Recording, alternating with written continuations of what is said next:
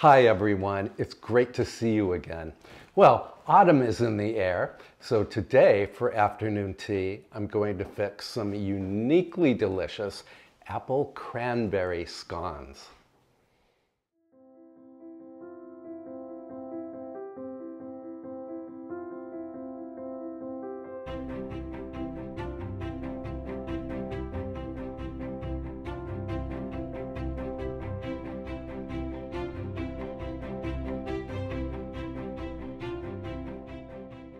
Here's how I make the scones.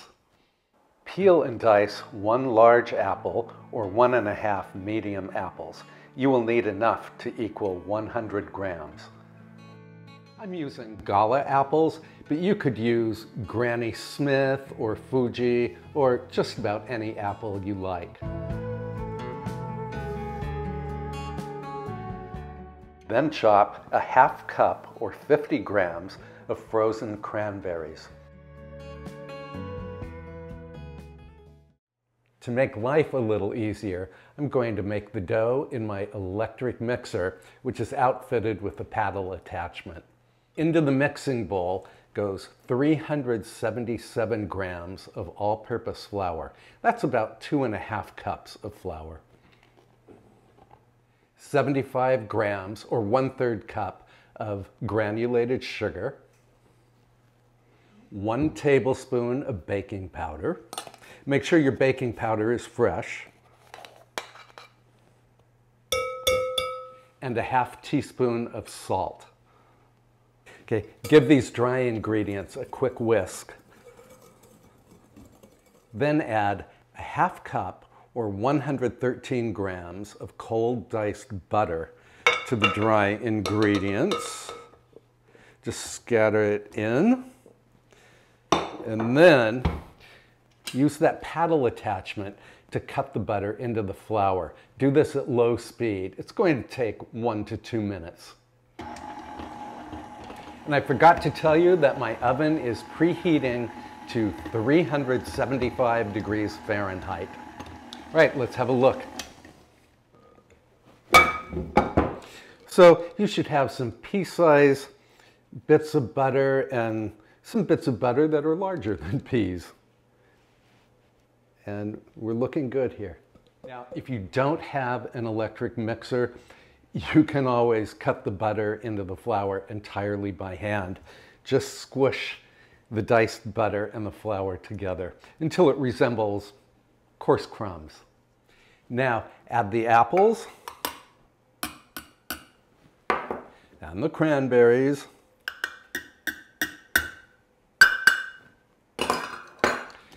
And just mix very briefly. Now take 225 ml or 1 cup of heavy cream and add a splash of pure vanilla extract. That's about a ½ teaspoon. Add the cream mixture to the flour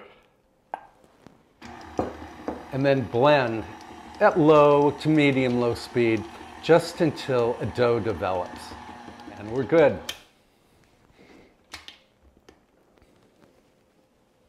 Yum. Now, lightly flour your work surface. Add the dough. This is a gorgeous dough. It's already really colorful. Ooh. It's tempting to eat this dough without first baking it. Briefly knead the dough.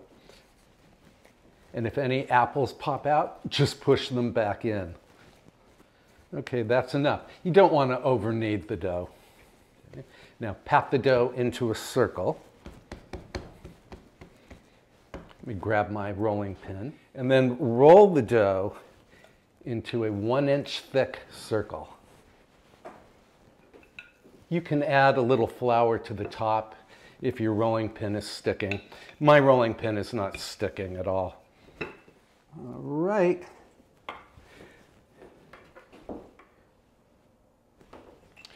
We're at 1 inch. So now we're going to cut out rounds, and I'm using my 2¼ inch biscuit cutter. Putting a little flour over here So I can dip the cutter first into the flour, and then you want to press straight down. Do not twist the cutter.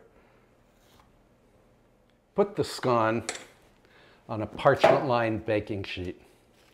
You should be able to get 10 rounds out of this dough. Then once you've cut out the biscuits, re-roll the dough. Re-roll the scraps, I mean.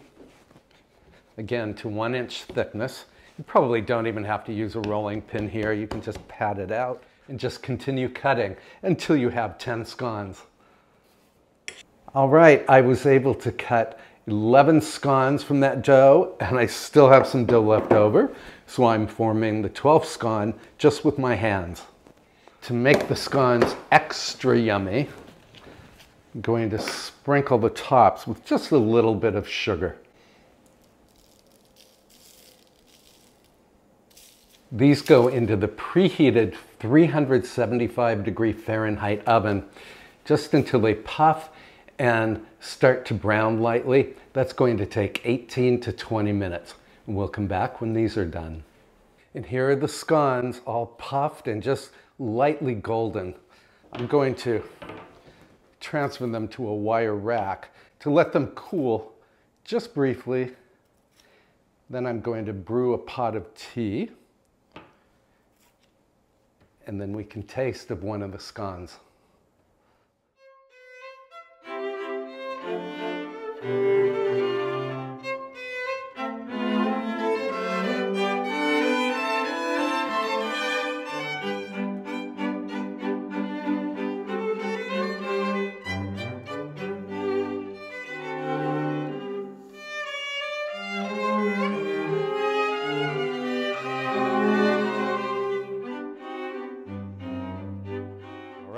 Let's taste the fruits of our labor.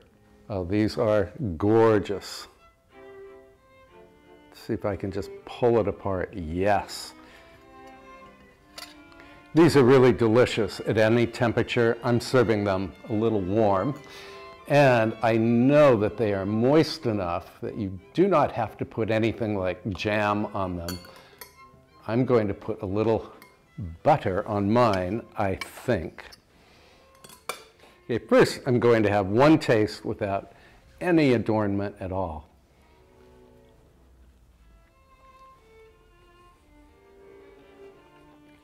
Oh, this is exquisite, you guys. You have the sweetness of the apple, the tartness of the cranberry. This is really good. And honestly, this scone doesn't even require butter.